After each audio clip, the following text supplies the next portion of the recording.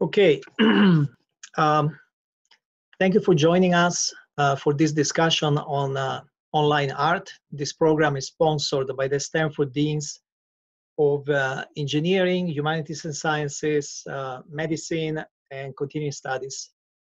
This program replaces the Bay Area Laser Program, Leonardo Art Science Evening Rendezvous.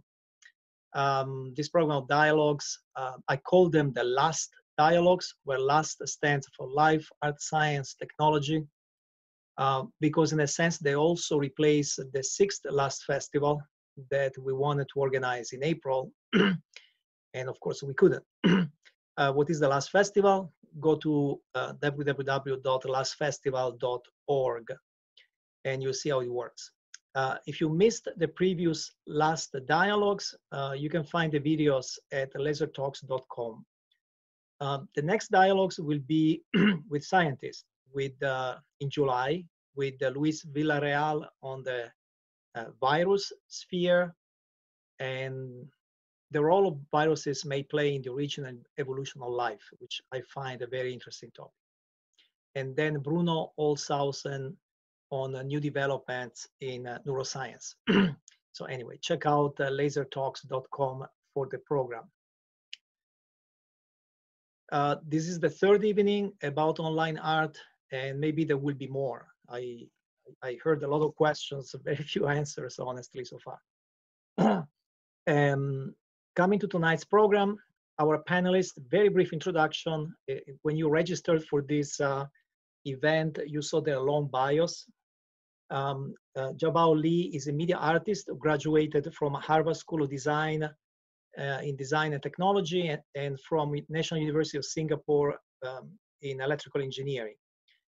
She's a prototyping designer at Apple. I never met Jiabao in person because she was scheduled for a laser that was canceled. So sorry, this is the replacement, okay? Not as excited as being on campus. Alex Reben is an inventor and artist who graduated from the MIT Media. I have known Alex since, I don't know, 2012, 13, when his robots realized Robots in Residence, the first documentary ever shot and directed by robots.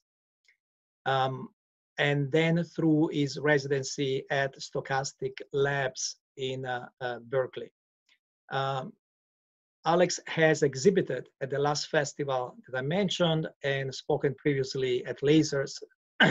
So his work has definitely caught my attention several times. Craig Hobbs, a graduate of UC. Craig, you have a very interesting background. Craig Hobbs, a graduate of UC Santa Cruz, is currently Associate Professor of Digital Media Art at San Jose State University in San Jose, where he's also the director of the Cadre Laboratory, which I don't remember the acronym, but is one of the leading institutions for computer art. And I think the second oldest in the country or something like that. This year, students had to exhibit their work online via a networked virtual gallery. And Craig helped me stage the third last festival that was held in San Jose. He too was scheduled for a laser talk, and he was also a victim of this virus, so that's our replacement. Okay, I'm smiling, Craig. Okay, so each of them will give us a 15-minute introduction to their work, and hopefully with a focus on online. With creative ideas, I'm sure. And we start with Jiabao. You can share your screen if you want. Mine should be unscreened. Unmute yourself, please. Unmute yourself. Okay, can you hear me?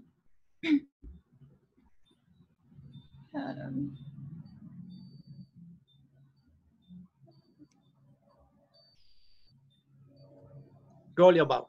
It's all yours. Okay. Okay. Let me just check everything. It's fine here. Okay, video clip.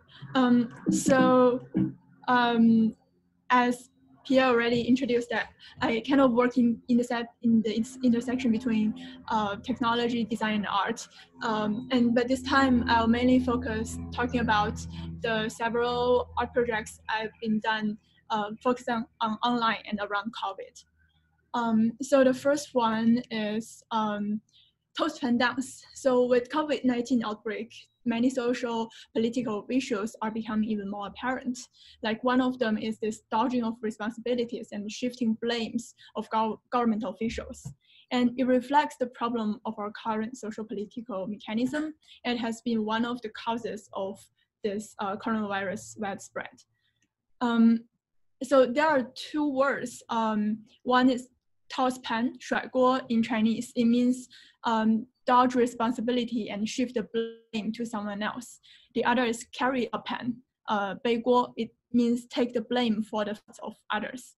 So at the beginning of this, we've seen this tossing pen behavior between central government to local government, between US, China, all over. So I wonder, how can I criticize this phenomenon in a sarcastic yet humorous way, and hopefully to get it widespread to generate more discussion, and to remind people not to lose focus or attention because of these toss pen behaviors. So I chose dance as a medium and made this dance.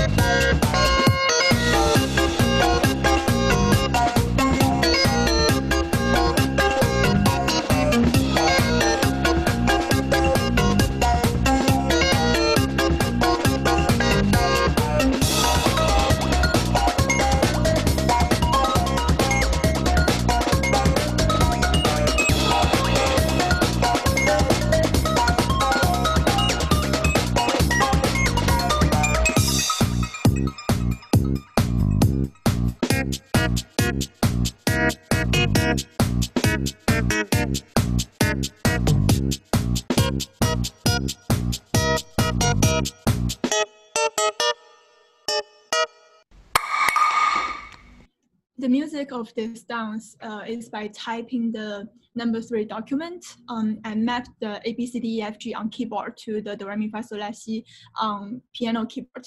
So by typing this document, then I make the music. And the gist of this document is about, without approval, no institution or individual may publish information about the results of pathogen testing or experiments around this virus. And to some extent, the document legitimate a lot of toast pen behavior at the beginning of this outbreak. So the logic is that you listen to the music of this document and then dance the toast pen dance. And then the virus come to kind of spread across the world. And I made a Trump version that in response to various behaviors of his.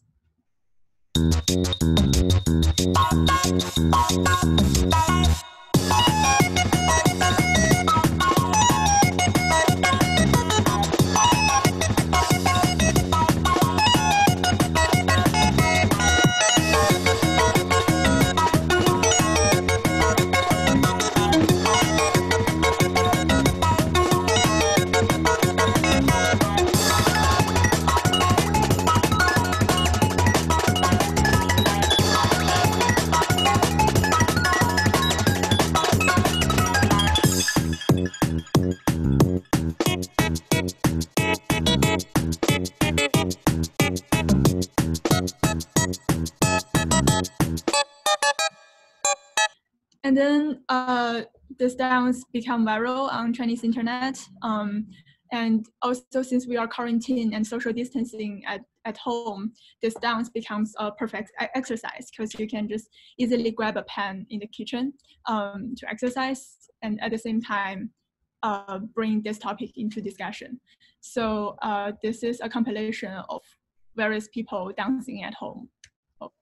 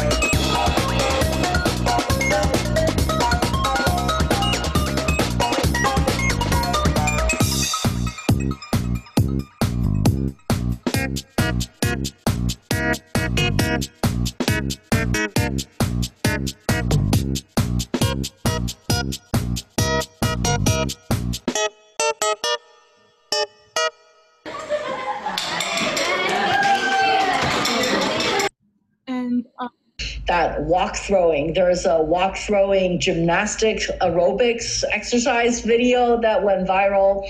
But tell us, Wang, you're also doing dances on TikTok, right? So that was Hong Huang explaining what toast pan means in her TED Talk and talk about this dance.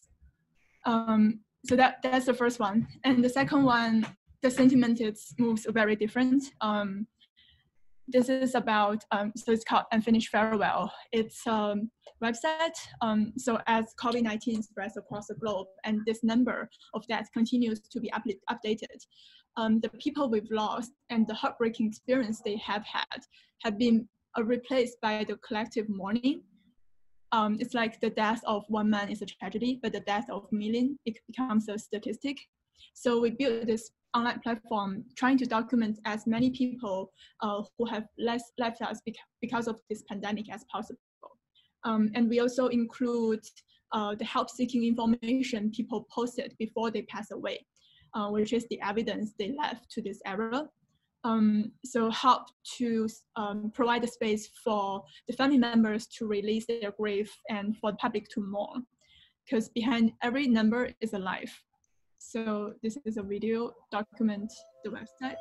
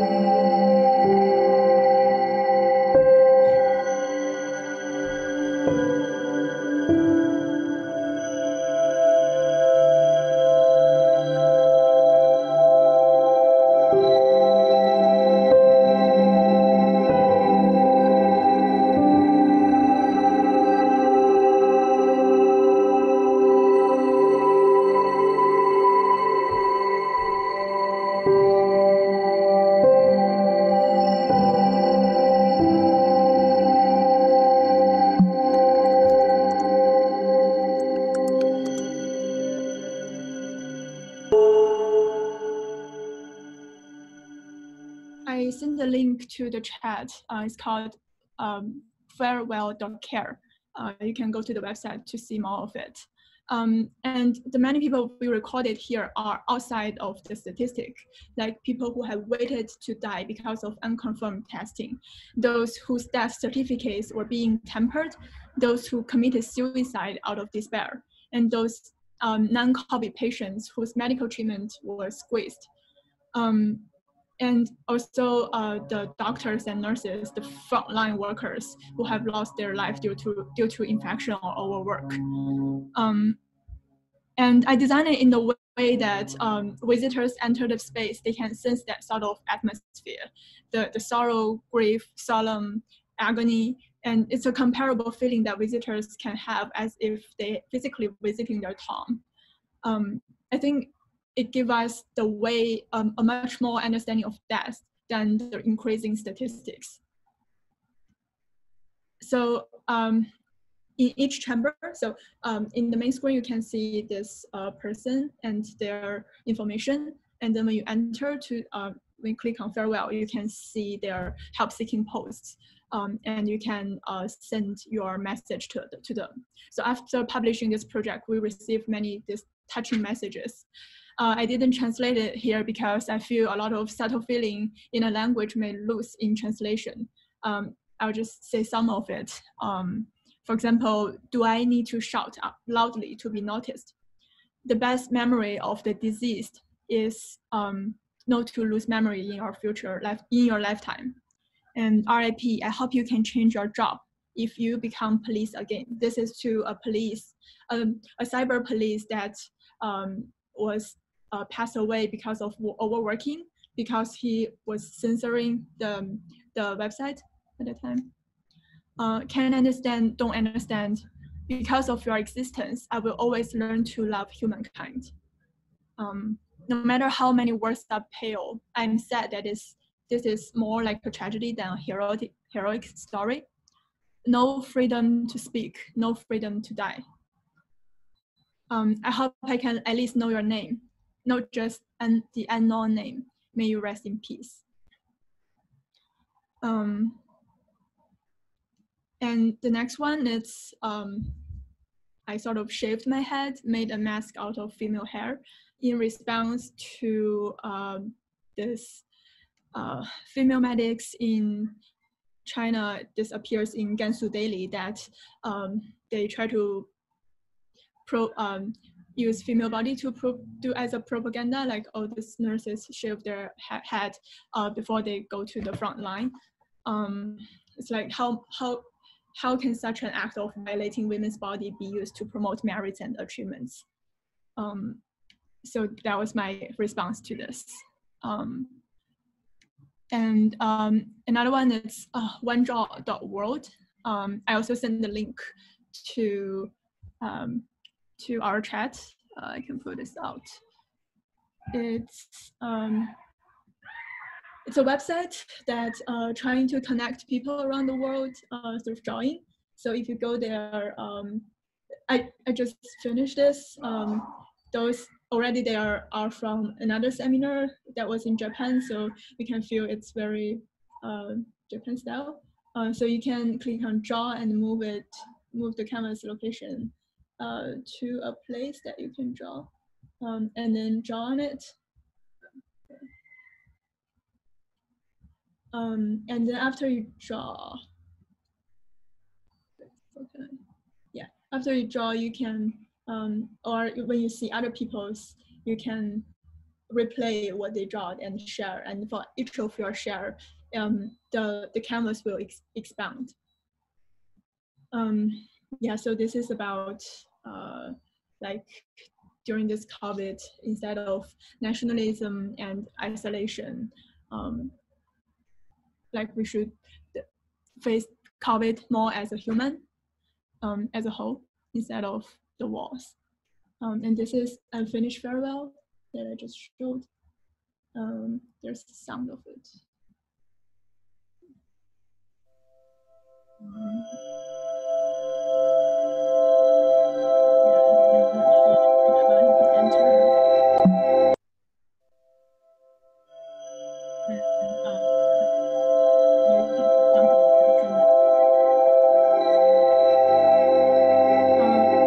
Another one is, well, I think I'm over time. I'll just talk about this then. It's an online space that was on during Qingming Festival, which is the tomb sweeping festival in China. So here we take people, the visitors, to the front of Hongshan Auditorium in Wuhan, and walk counterclockwise in front of the auditorium. The auditorium is where the 2 sessions happened, and it was kind of important time during the first outbreak of COVID. So this is the video of it.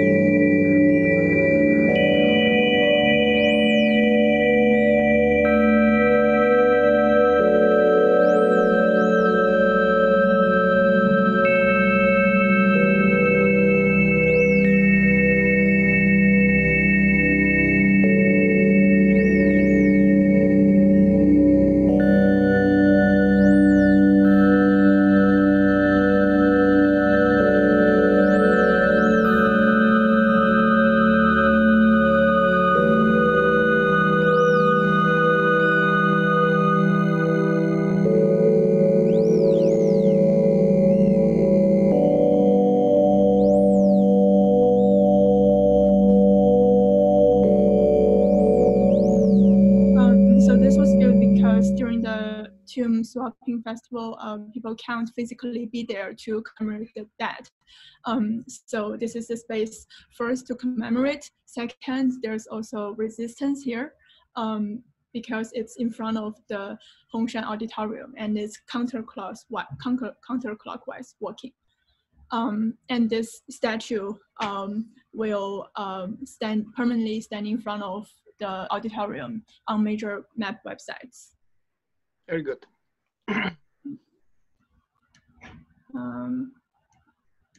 Yeah, and I won't talk about this. You can find more information about this headsets, helmets on my website, and I also did a TED Talk around it, so welcome to look at it. That's it for me. Okay, thank you. Very nice. Alex. Okay. Okay, so going here. Okay, perfect. I'll mute myself. Okie dokie. Hi everyone. So today, oops, change the. See if I can change the screen here.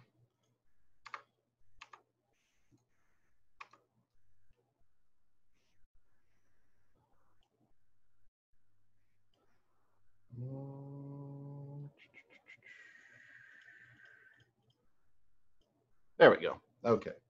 I think that's showing okay. So today I'm going to talk about a new series that I'm putting out of net artwork. I've been calling Chow, Code In, Art Out. And the one sentence tagline for this is it's a set of self-contained digital artworks that are rendered in a standard web browser. So I'm going to quickly change over to Chrome here. This is a live demo, which always can be tricky. So the self-contained idea is that you can copy the code for the artwork, paste it into a web browser address bar, and press enter, and get that complete artwork. And this is not hosted online anywhere. All the code needed to render this particular artwork was in that cut and paste that I just did. So here's another example. Again, quite different. That one's based on Conway. I'll also put these in the chat towards the end of the presentation. Kind of a wandering one. And this last one is a static image of an artwork. The other interesting thing you can do is right click and save this image, and you get a full 600 DPI rendering of the original artwork that you could or could not print on your own, which raises some interesting questions. So going back to here,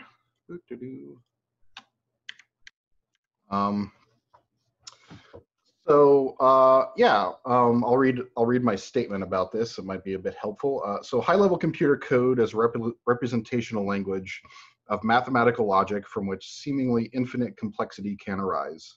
Stemming from the most basic logic of 1 and 0, on and off, true and false, code's purpose is to abstract fundamental digital operations into a human-readable and understandable form by leveraging the conventions of language and mathematics. The complexity which arises out of simple rules weaved together creates beauty from this conceptual yet constrained instruction set. Much as how nature makes grand structures from numerous discrete units. So this particular series arose out of a few ideas I had been looking at. So this work from 2017 are 2 oil paintings, and on the left is the web page code for the image that it produces on the right. And this was all rendered by hand in oil paint, sort of switching mediums, which I found quite interesting. I also made a website called 4qr.xyz that was picked up by a couple sort of hack blogs. The idea here was similar, that you could go to 4qr.xyz, make a web page, and host the entirety of that web page in this sort of link, so that the web page isn't actually hosted anywhere. All the information to make a web page is contained within the link itself. I also did a few works using crypto. So these were custom tokens I made on the Ethereum blockchain called token art. So you could own one of these tokens. I gave them out at a gray area festival a few years ago. And inside these envelopes were the private keys to own these tokens. But in themselves, these tokens aren't artworks. They're just the keys to produce artworks. But the interesting thing is that they can produce multiple different types of artworks. So here's one particular output when you would scan these badges, so that it would create a poem, which is unique to your token.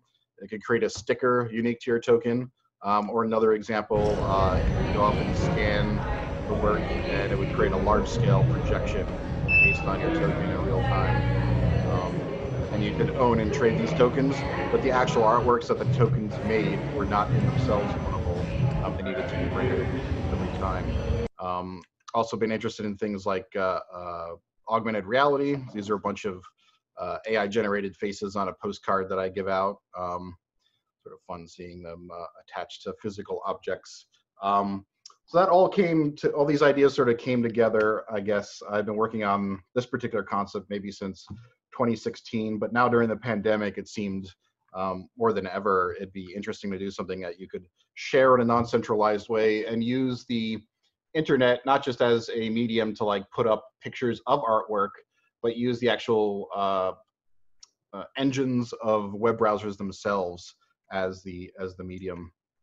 So over 53% of the world's population has access to a web browser, which makes a web browser the most ubiquitous way to render digital art versus any sort of other outputs. Also, if you make code that's compliant with web browsers, you have a pretty good chance that it's going to be archival in the future because web browsers have to be quite backward compatible. Unlike, say, doing digital art on a Betamax tape or something in the past where the medium can become expired, it'd be very rare for the artwork I'm doing here to not be renderable in the future because it's so standardized, and I'll get a bit into the code later. So this all works around a concept that not many people know about called a data URI. And this works in all web browsers except for the ones put out by Microsoft, naturally. So the idea here is that if you put in this text data /HTML, everything after it will be treated by the web browser as valid HTML and JavaScript code. So what this means is you can basically embed an entire web page in that cut and paste code that I showed before. And you can see the example below here where data text HTML just makes a little hello world in a heading. You can type this into a browser yourself and give it a try. Yeah, my idea was to combine the output of the code, the sort of aesthetic object, with the code itself. And as far as I know, in the research that I've done, I haven't seen any other artwork which has actually included the code which produces it in itself, which to me is kind of an interesting recursive addition. The QR code included with the artworks basically encapsulates all the text that you would need to paste into a web browser. It just makes it easier for you to scan it with your phone, copy it, and render it yourself. There's a bit of a close-up. You can see how the sort of two objects are contained within each other. So I gave myself a series of constraints, as one does. In this artwork, all these things are true. So it uses what's called vanilla JavaScript, and JavaScript's the language that's used within web browsers to make these programs, and it doesn't rely on any external code, which is not included with web browsers, and it does not actually require internet access. So you could completely go offline and paste this code into a browser and it would still work. It only uses US keyboard characters. That way you could copy it by hand if you needed to from say something that's on a wall. It fits within the constraints of a QR code, which mostly means that it has a certain length limit. It runs in the top two most used web browsers at the time. I think right now that's Chrome and Safari. It's a W3C valid code. W3C is the standard organization. So basically this just means is the code that I make has to not have any errors. It runs by pasting into an address bar. And for any output which differs between web browsers and operating systems, I render it on the most used browser. So as you saw in that example of a print, the archival medium I'm using is paper and ink, but you also could copy that code and share it or store it digitally.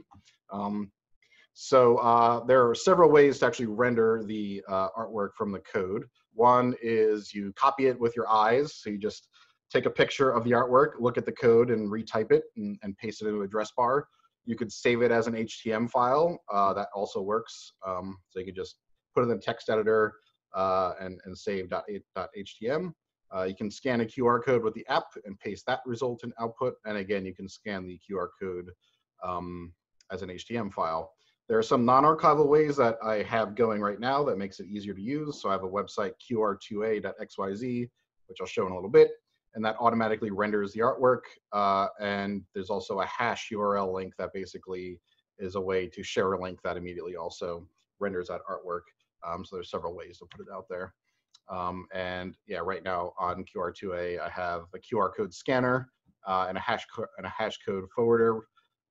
This hash address here is that hello world example put as a link, and I'll also have a gallery on there. So here's an example of a printout. So yeah, it's just a QR code scanning app. You copy the code. Again, this is being done on mobile. You paste it into your address bar and just hit go, and it's working. And again, this will render the artwork whether or not you're connected to the internet. So it doesn't actually rely on any external connectivity. So getting into the code, here's the code for that example that you just saw. There seems to be a lot to it, but I'll quickly go through all of it. I think it's easy enough for people to understand if you go line by line. The actual code that makes the particular artwork is this highlighted bit. The rest of this code is sort of housekeeping to align things and set sizes and have helper functions and that sort of thing. So the first line we get, again, is that data text HTML that basically tells the browser that what's about to follow is HTML and JavaScript type code. Then you have doc type HTML, which is required by the W3C standard that again tells the browser that what you're about to see is a document of type HTML. And then there's this little funny bit, which is sort of unique to me. The first 5 characters are a unique identifier that I have for every edition of all artworks that I make, digital or not. And the remainder is a bcrypt hash using a password that I only know. And in this way, no other artist can make artwork, which they could pass off as mine without actually having my password. So this is a way for me to authenticate both digital and physical artworks. There's a title. In this case, it was called Bad Scrubber. And this is generated from that art ID number. So every artwork has a generative title. This is a bit of style code telling the browser to set everything centered and make it the full screen and have a black background and that sort of thing. And then we start with telling the browser we want to draw on the browser screen. So we set up something called a canvas. this is the seed number. So this is a number that actually defines the output of the artwork. So each artwork has a unique seed number, which is deterministic of its output. So if you were to change this number by 1 digit, you would get a completely different output than the others. So this is the actual number that defines what this artwork is. This sets it to a width and height size in pixels. This gets a context from that canvas. This is kind of an important bit. It looks kind of complicated. It's what's called a pseudo-random number generator.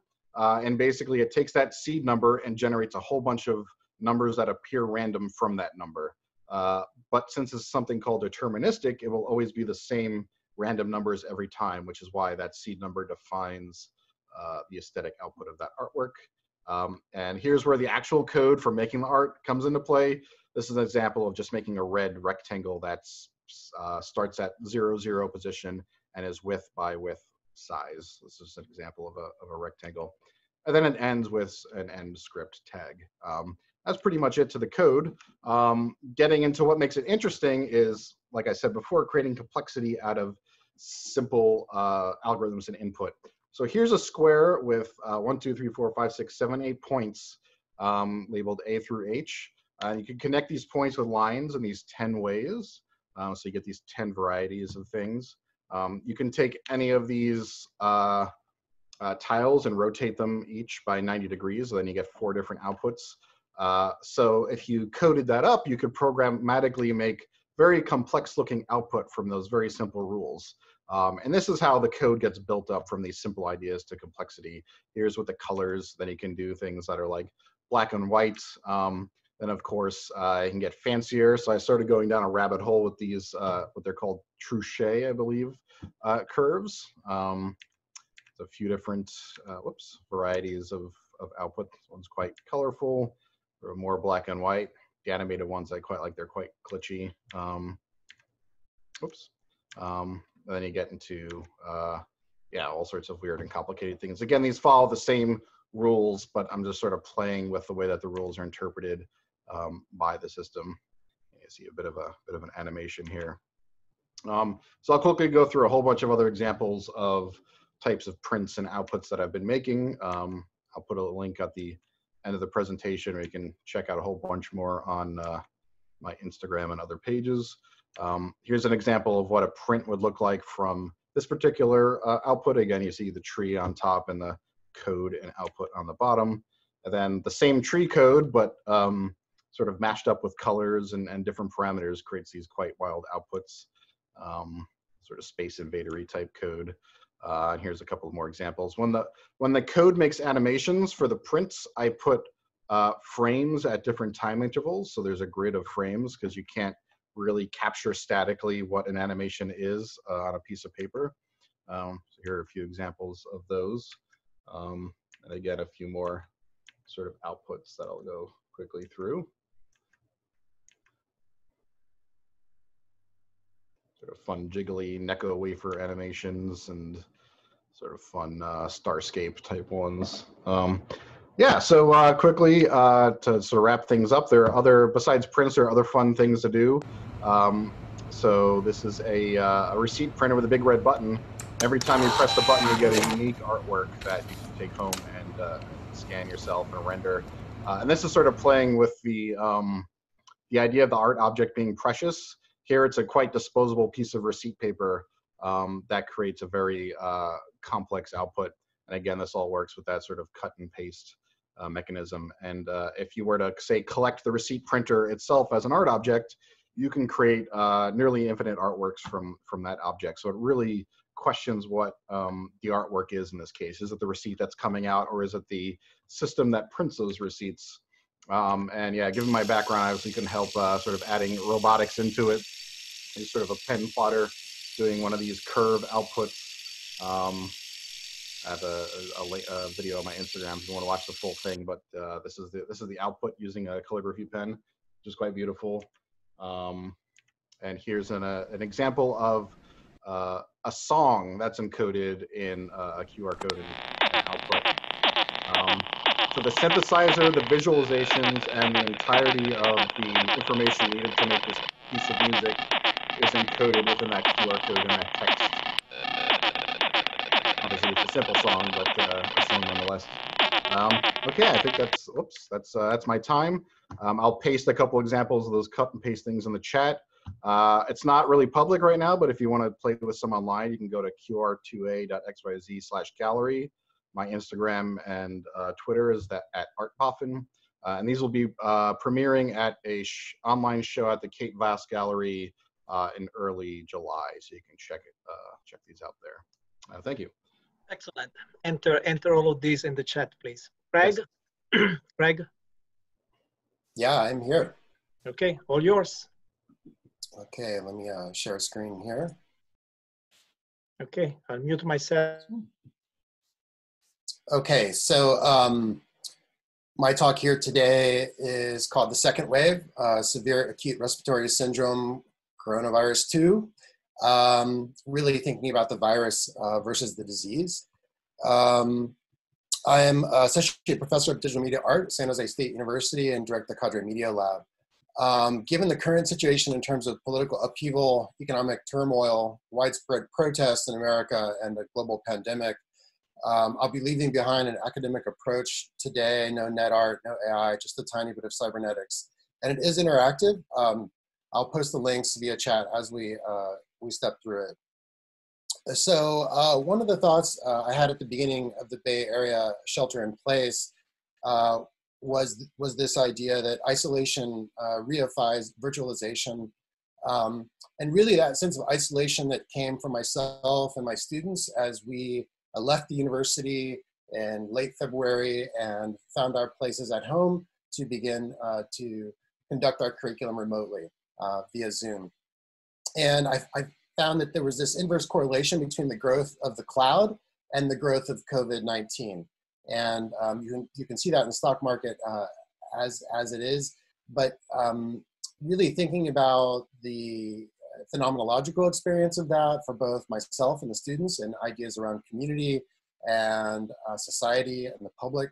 I'm going to focus here today on some specific artwork in a specific group of students, but this is generally what I've been thinking about. It started out as a typical Silicon Valley response to what was a very articulate order by our governor for us to be the first state to lock down. And as expected, we had to somehow come out with a way to think of some positives in this scenario. Given we'd been reading Norbert Weiner in my seminar class, I thought this quote was appropriate in a very real sense. We are shipwrecked passengers on a doomed planet. Yet even in a shipwreck, human decencies and human values do not necessarily vanish. Thus, the theory of entropy and the considerations of the ultimate heat death of the universe did not have such profoundly depressing moral consequences as they seem to have at first glance. And at first glance, they are depressing and profoundly immoral consequences. But really by focusing on my students and on my job as a professor, I was able to turn that around a bit. Of course, the typical Silicon Valley utopian response is Zoom parties. So my first Zoom was a party, a Piscean birthday party with some friends from around the country. And that was sort of the turn that began my embrace of Zoom. Of course, we also had the obligatory faculty meetings. One interesting fact of being online was the trimming of the administrative fat in the university, but it wasn't without its committee meetings. Interestingly, these were meetings with much consternation, a lot of the unknown, and not a clear understanding of what the future held. We were getting a lot of readings like this one by Rebecca Barrett Fox. Please do a bad job of putting your courses online. I found this to be an interesting response. I also found the anecdotal evidence from my students to be even more interesting. They had dreamed of a world of virtualization, of not having to attend class in the classroom. And it was interesting to see once that space was gone, how much they longed for it. But I did have excellent attendance via Zoom, and we were about 95% attendance rates. So my focus today really is on our response as students and faculty to the challenges of COVID-19, not the Brady Bunch response, which Zoom inspires. So I'm gonna move on to that now. I come from the Cadre Laboratory for New Media. I know Joel Slayton gave a talk last night. We've been around for over 30 years and we're the second media lab after MIT. You can find more about Cadre on our website.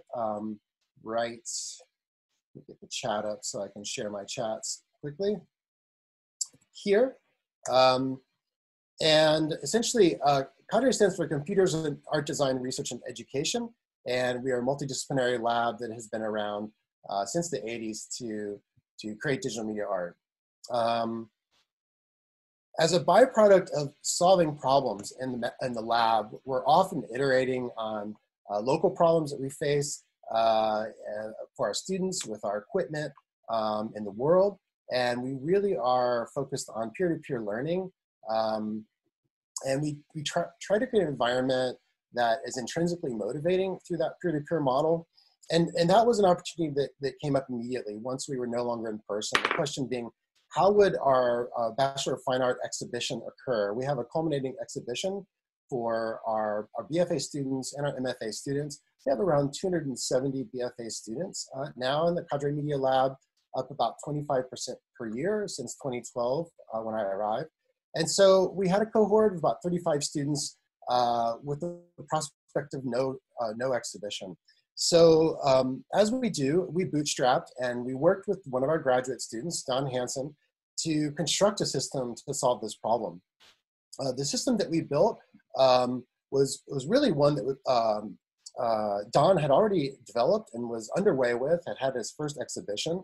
And the challenge we faced with our students was converting this idea of a two-dimensional space into a virtual environment where our students could exhibit their work. This is actually the layout of the space from the last festival that I did with Piero at the Hammer Theater Center in downtown San Jose. And this was the floor plan that we were just about to use to lay out our student exhibition. So our turn was here, and I'm gonna go ahead and share these links as we go through them. So you're welcome to explore these links on your own.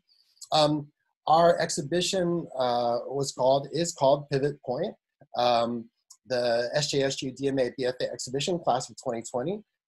Its inception date was May 22nd, 5 p.m., official inception date, and its closing date is, well, never.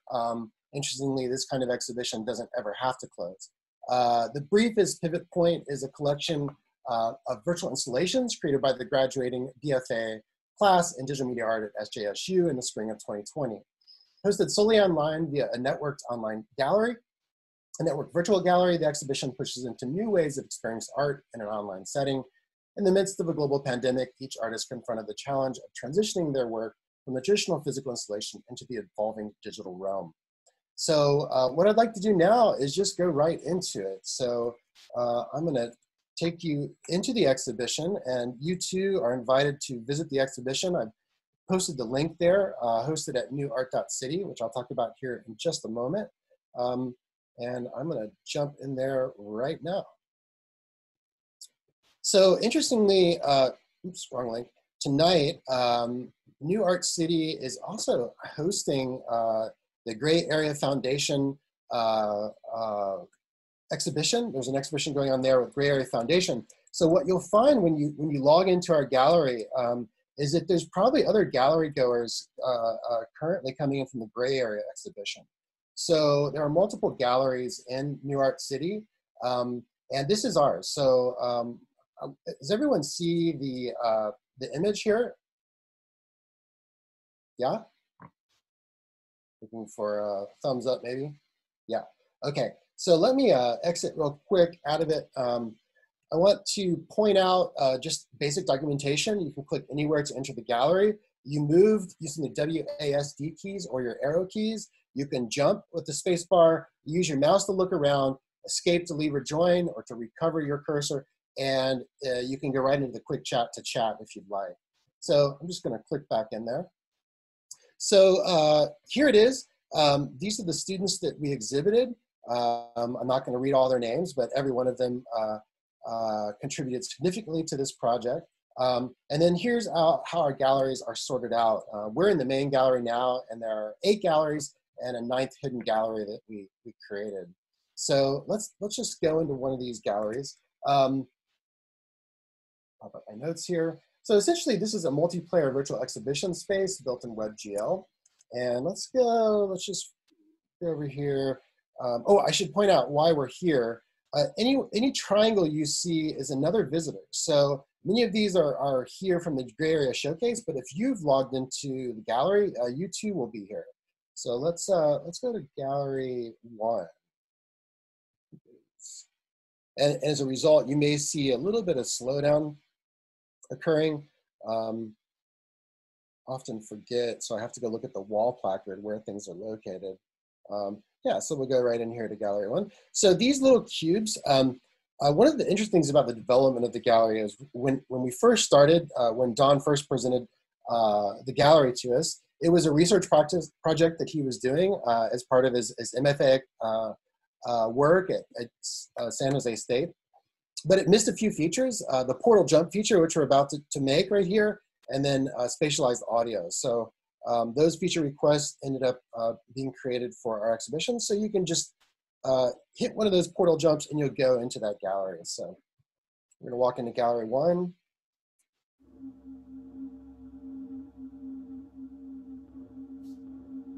And here we are. So the students were able to position and present their work inside of these spaces to varying degrees. And this is a still from a video game called Magenta. And this piece can be explored by using the portal jump to the Magenta World demo. So we provided the possibility for students to portal jump out of the exhibition into their own websites, so one could pass right through the gallery into their work itself. Craig, sorry to interrupt. You may want to optimize for video, so it's smooth. Click on View Options, and there's say where? View Options, and then optimize for video. In Chrome? No, in Zoom. Okay. Let me see real quick if I can get there. Are you having trouble seeing the clips? It's like stop motion. Okay. Let's see if I can get that taken care of here.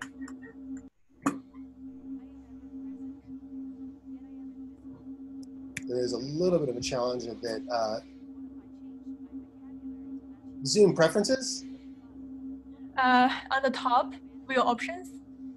Well, I'm on a Mac. I don't have an options. I have preferences. And just looking for the specific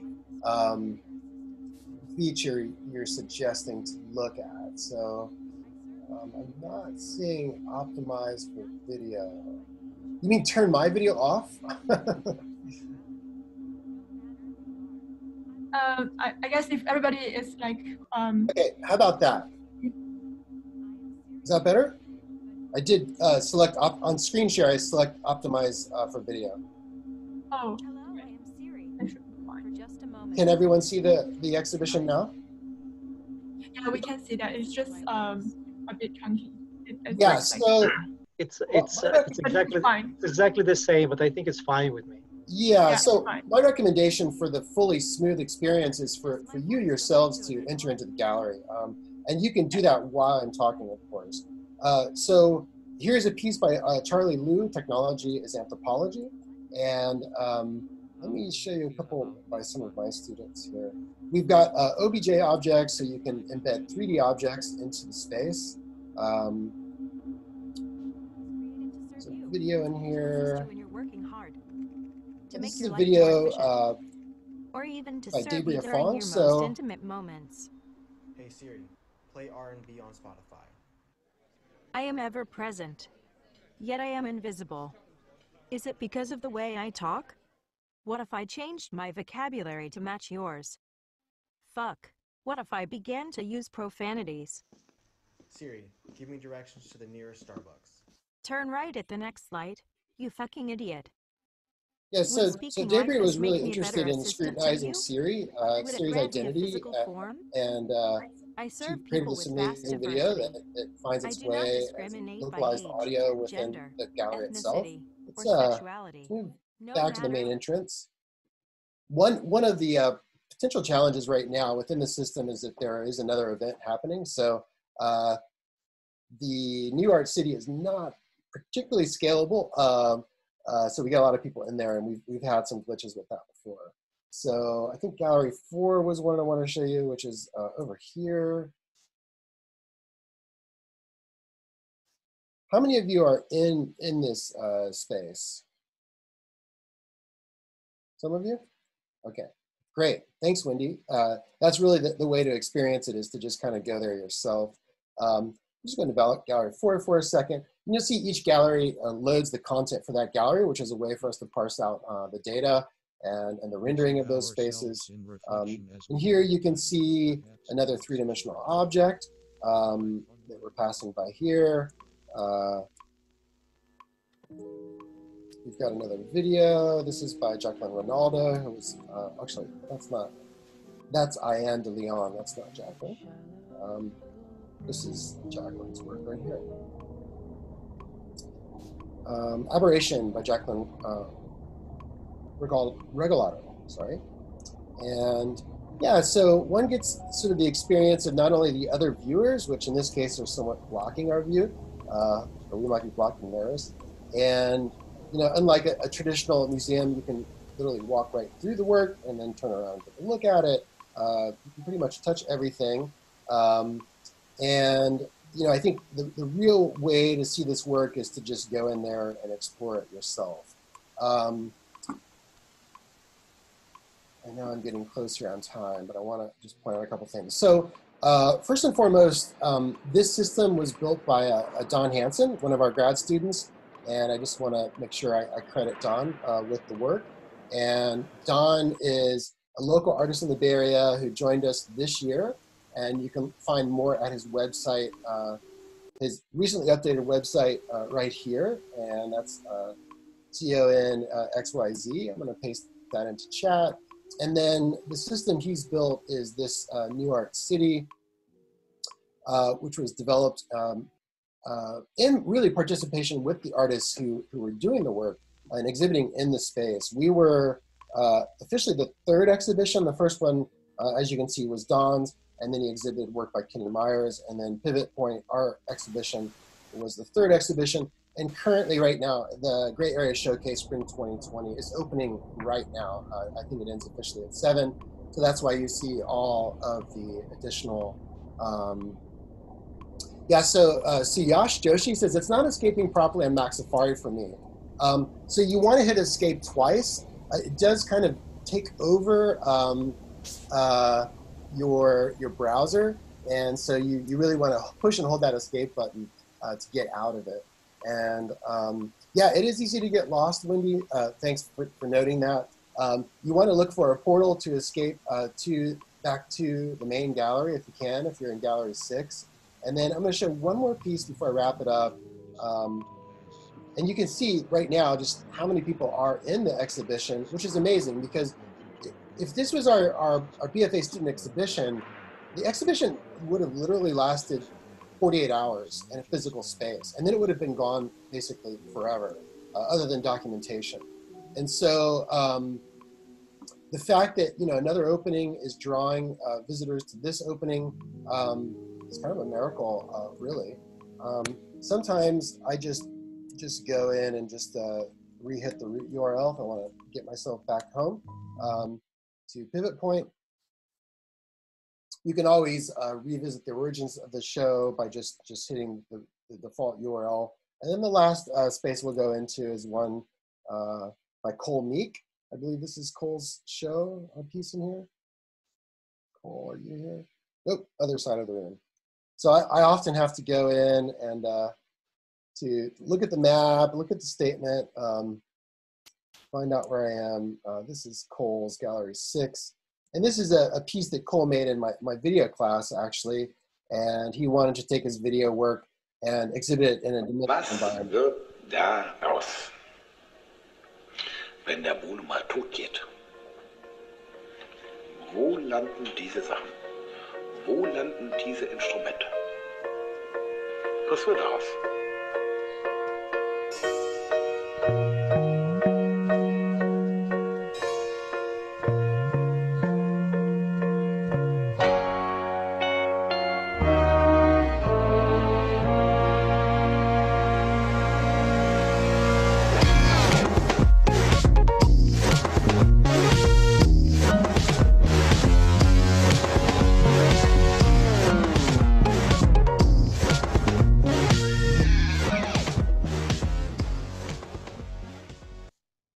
And yeah, so that's pretty much it. I wanted to present the work by our students and what I had done to help facilitate that work. And so I'm going to wrap it up with that. Great, thank you, everybody. So I have a question for each of you, and then we'll see if the audience has more. So let's start with Jiabao. So I'm curious about both the technology and the audience in Asia and here. I know Singapore, you're definitely active in Singapore. You're active also in China. You also have an audience there. Yeah. Okay, so what do you notice in terms of tech platform? Are we using the same platforms or are they different? And the audience, the reaction from the audience that you get, what difference you notice? I feel the platform is quite similar. No matter artists or like people looking at art. And I guess there's a large, like the thing I built was on the website, and there was large audience on mobile there. Yeah. Okay, Alex. Yeah, so it's of course I've seen it before. It's really intriguing when you put the code becomes part of the artwork. It's like Michelangelo adding to the Sistine Chapel the instructions to paint the Sistine Chapel. Have you thought of adding also the audience, also the reaction from the audience? How do you mean? I don't know. I mean, people see this thing, they could send you a feedback, or they could say something and incorporate the audience. I mean, the next step, I mean, you have one step is the artwork itself. Another level is the process to build that artwork. Another level could be how the audience perceives it. Yeah, so when I've used augmented reality platforms like Artivive, there are mechanisms to see how many people viewed the artwork, if people engaged with it, that sort of thing. One of the key conceptual ideas behind this new series of works is that it doesn't rely on being served anywhere online. So you don't have to have a server. If the internet goes down around the world, you could still run these artworks because all the information is contained within itself. You just need a web browser, even without the internet. So I would be hesitant to add some sort of feedback component because that would require some sort of server in the background. So far, I've been getting a lot of feedback through Twitter and Instagram. I've made some of these codes that are so short that they actually fit within one tweet, and you can copy the artwork in the tweet and paste it on the top. And I've gotten a lot of great reactions there. So I would say the place where I've been getting a lot of feedback has been through social media. It's actually kind of a good platform for this, actually. Craig, question about interacting with millennials, I mean, or quasi-millennials. Most of your students are in their 20s, I assume.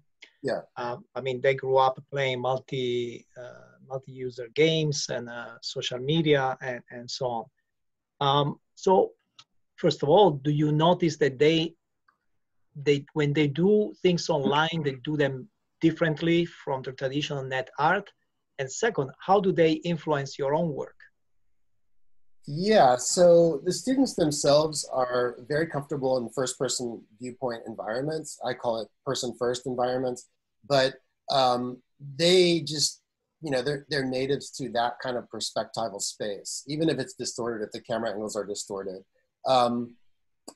You know, it was a very interesting dichotomy between their desire for a fully virtualized world and then the reality of not having that in-person experience. I mean, young students are still socializing, they're still developing in many ways.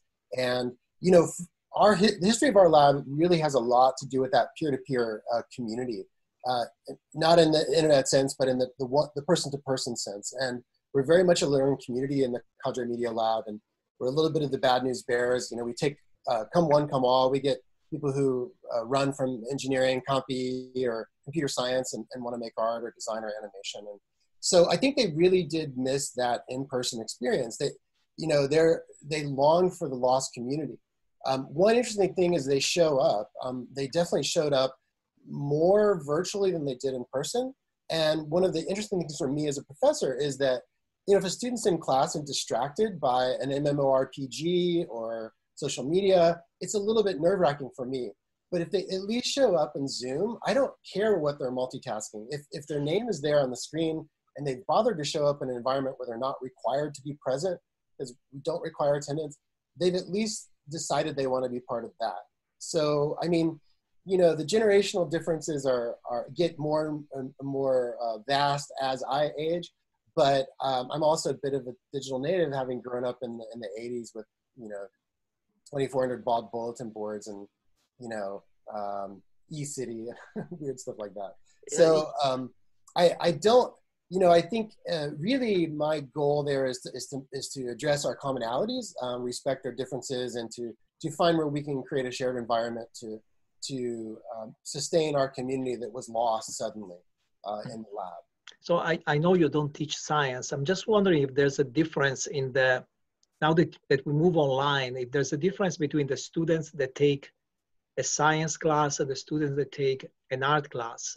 The students that take a science class tend to be, I don't know if passive is the right word, but you know, they're just listening to the teacher. But the students that take your class are supposed to create something, and in this case, create something online. So it would be interesting to compare the way these students react to being catapulted on the online in the online world. Well, you know, these students, I've worked with a lot of students in engineering and CS, and I think they're all facing that. The same thing we're all facing is really the crisis of the unknown, and really watching sort of the world crumbling around them. While there is stability, we know that socially and politically things are very tenuous right now. And so I think it was a very emotional period, honestly, and getting this, you know, bootstrapping this exhibition space and doing something ourselves, you know, because we could have purchased some kind of off-the-shelf solution or used something that was already built. But building it together, even virtually and remotely, made the most sense for us. And investing in our own, really, you know, investing in our own grads and our undergrads, and having those, really making those connections real. I can't speak for the sciences per se, but I know through the laser series and the interactions I've had and the funded projects I've done with engineering and computer science, even for the young scientists, the experience of engaging with other students who might be artists or designers is something that they really appreciated. So a lot of that is lost now, and it does concern me. Yeah, there's a lot of talk about being creative in the way we teach. I just wonder if we also need to have a discussion on changing the way students. There's also a new kind of creativity that can come out from the people who learn, you know, become more participants in the process. But yeah, I'll just end it. That thought with mine really comes from Seymour Papert's constructionism. We're really using learning, building tools to model knowledge. So that really hands-on experience, whether it's physical computing, using Arduino or code, our students learn by making, and a lot of that has been associated with doing something in person and failing in person. So I do think that there's a lot of efficiencies gained by shutting down the system, the university, I'll say, but there's a lot that's lost, and it will be interesting to see what the future holds. Okay. You guys have questions for each other before I go into the QA with the audience? Yeah, I have a question for Craig. So with your experience with exhibiting artworks online, like how do you feel about this space? Like, why do you choose to have something that looks like a real gallery when we are online in a totally new space? Why not use some other formats? And why you choose to have it in a short period other than permanently? And what are the important aspects that you feel as the online exhibition should have? Yeah, so you know, these were collective decisions. All of our culminating exhibitions are collectively decided by students with faculty. We did work with the grad, with Don, and this was the modality that he constructed it in, a traditional gallery space model. But it's certainly, the system he built doesn't preclude, you could essentially embed these works in any three-dimensional space. And I did suggest maybe you would want something less rectilinear. My work myself, particularly lately, primarily has been in India, my own work, and I really didn't show any of my work today because it wasn't really appropriate for the topic.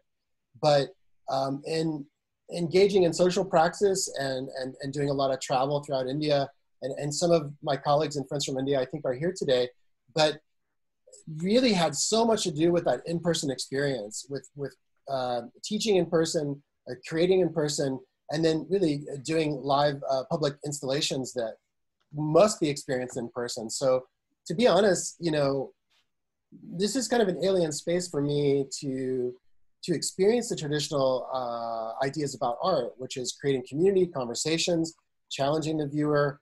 And then we also have to just keep in mind that it's constrained by the mandates of nation state governments, the NSA. You know, we're really all sort of filtered into that space of surveillance. And so we're really more vulnerable than ever. And beyond Zoom's security vulnerabilities, it's just that there's nothing that's not public anymore. And so you know, it's a really interesting, I think, somewhat schizophrenic experience of wanting to preserve the intimacy and privacy of students' experiences in the classroom, which are sometimes very politicized due to the nature of our students being from all over the world. And then the fact that now everything is online and being recorded and presented in that format. So I don't know the answer to what it should look like, but I do think that much of what we're seeing is just an outpouring of creativity, whether from Zoom parties to you know, YouTube concerts. I'm just seeing a lot of creativity and people using the internet for what it was built for in this time. So I'm quite excited about this time, to be honest, beyond the tragedy. Alex, you want to get Suya's question? Nice work. Have you considered using just CSS and HTML for art creation instead of JS? Yeah, you could. Yeah, CSS has, as of late, definitely has become a programming language in its own. Originally, it was sort of more of a style definition type language. I think JavaScript has a lot more functionality than CSS right now. I wouldn't preclude just using CSS in the future. I think that'd be quite interesting. One reason it might be difficult for what I'm doing specifically is that pseudo-random number generator, because I need deterministic numbers every time. JavaScript and CSS actually don't have a deterministic random number generator built in. So if I could define that somehow in CSS, then yeah, I should be able to port it over. But right now, JavaScript works pretty well for me. Okay. Let's see.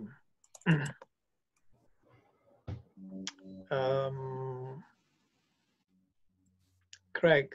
Oh, Jiabao. Are you afraid of the CCP when you make such provocative art? Have you had problems with censorship in China? Of course. Of course, there's a concern. That's why we built all the server in US, and like try to get away from the keyword searching censorship. And in fact, one of my collaborators about the Unfinished Farewell was like go into the police station to have a T-chat to force us to take the website down. We put the original URL down, but moved to another URL. And then after the 2 sessions, and also the 4th of June, which is usually the Tiananmen Square protest every year at that time, we take it down, and then afterwards, now it's up again. Yeah, so even though there's a concern, but it's not a reason that I would stop making this kind of thing. A question for each of you. What do you think is the future? So let's say a vaccine comes in January, it's available widely in June, and we go back to normal life 1 year from now. Do you think 1 year from now we'll have forgotten everything about this online art, online exhibition, and so on? Or will this trigger something in the States? I think one of the problems with digital art and net art has been finding curators and cultural nexuses that understand it. I guess I kind of liken it to what photography used to be. I mean, at some point, photography wasn't really taken as a serious art form, and now we have museums that are dedicated to photography. I think, you know, digital art also evolves really fast. It's not really a fixed medium. It's a multi-medium thing. It's kind of hard to pin down. I do think, you know, a lot of places knee-jerk reactions were just to make photo galleries online of just images of other artwork, where we have a real opportunity right now to, you know, leverage the internet for what it was made for, and really do things that are inherent to the platform that it is. I think certainly people are going to, there's going to be a lot more work from home. People are going to live much more digital lives even after the virus is gone. So I think, yeah, just the public is going to change in that way because businesses are going to change. Jiabao? I think there will be a large part of online presence too. For example, the Art Basel in Hong Kong this year moved to online, and they will also continue to the online part every year later. Also, I feel online art or online exhibition kind of, the very good thing is it's accessible to all. It expands the audience really a lot. There's no physical location limitation, and no people have to buy tickets to go to art galleries. So like anybody can just see it for free. I think that's a very, very important part. Also, I think like just now I was asking Craig the question about online exhibition. I feel there are several points. One is accessible to all, permanent, more interactive, and reinforce co-presence. That's what I feel about it, yeah. Craig? Yeah, you know, it's really hard to separate art from politics today. There was a great article in KQED on artist-made tools, resisting algorithmic racism and empowering communities. I think some of the changes we're seeing in the use of you know, one obvious change is the failure of the biometrics, particularly facial recognition in the time of the mask. You know, we really need to question, and we're on the cusp of questioning some of the algorithmic biases that we're seeing. And I feel like this is more than art today, and it's really about really reassessing where we're headed as societies. And this is a time of reckoning in many ways for the global society. And we all seem to be stranded on our own islands at this point, depending on where we are in that nexus.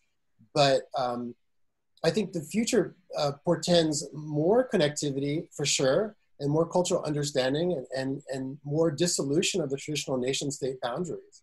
And I think, again, there was the promise of the internet, the stateless system that is now fully embellished with state. You know, there was an internet that we once loved that was stateless, and now it is all about the state. So I'd like to see really where the artists and the activists take these technologies.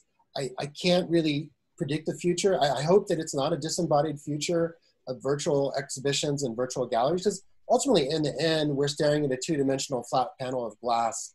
And I do long, and I miss that embodied human interaction of social praxis and performance and public art, of meeting artists and making connections through travel.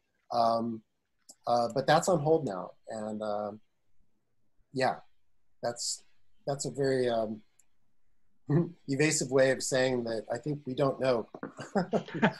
I don't know. Okay. But I'm excited by what I'm seeing. In fact, I feel I have more connection even than before. Like an artist in New York, they open up the space on Zoom virtually. Then we have never met each other. We met a lot, like and have a lot of collaboration and communication, comparing to before that we have to fly there physically meet each other. Okay. On this note, thank you very much. Thank you, panelists, and thank you, audience, for tuning in. The next lasers will be in July 7, July 8. We'll go back to science with the virosphere I'm really fascinated by these viruses now, like everybody else, I guess. And then with the neuroscientist, go to lasertalks.com for details on the program. Thank you, guys. Thank you. Thank you. Bye. Bye.